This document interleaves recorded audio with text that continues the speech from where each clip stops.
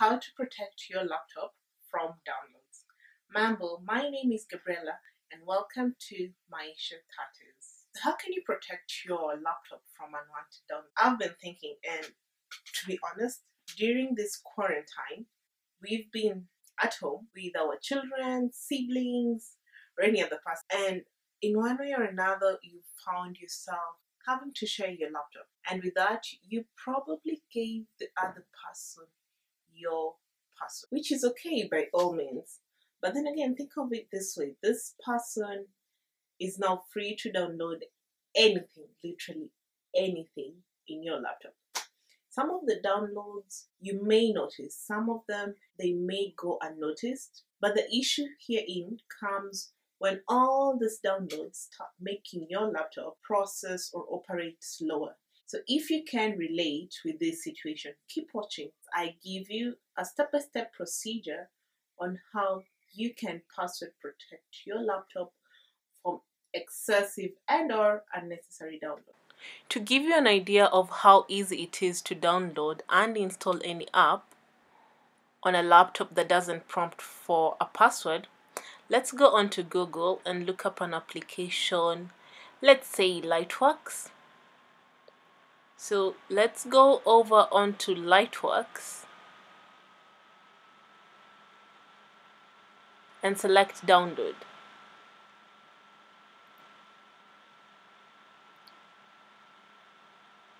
So scrolling through the Lightworks page, I'll select downloads, and as it downloads, it will give you a download notification. Click on show in folder and then click on it on the folder for it to open.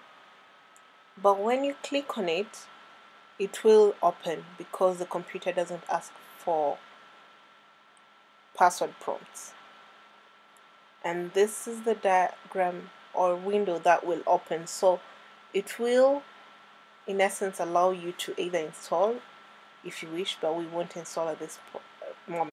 Let me show you how you can install a password prompt for download. So let's go to the start menu and you want to go onto your control panel. So let me type that in. And on your control panel, you want to look for the administrative tools.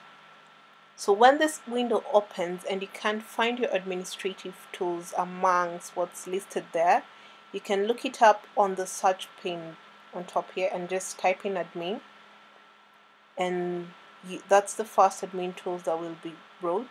And on the admin tools, you want to scroll down to where it's written local security policy.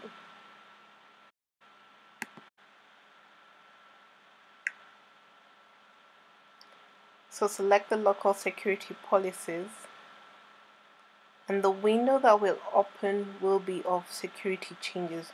On this window, you can make any security changes onto your laptop.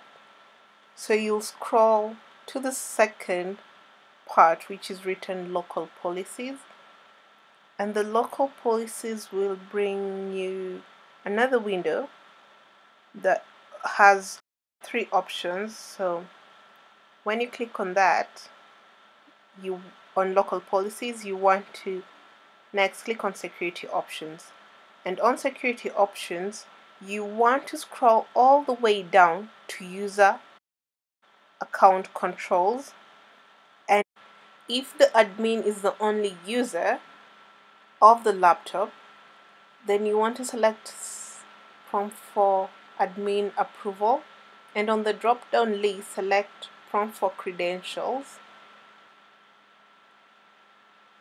And once you've selected the options, this works if the admin is the only single user account in the laptop. Click OK. And if in the case that you have two or more user accounts within your laptop, then you'll have to select user account control for standard use. And on the drop down list, select the same prompt for credentials and select OK. And then let's close all this up and try download and reinstall the Lightworks application again.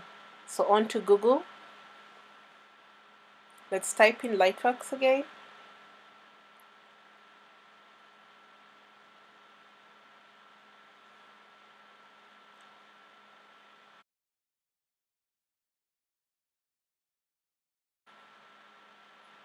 free download.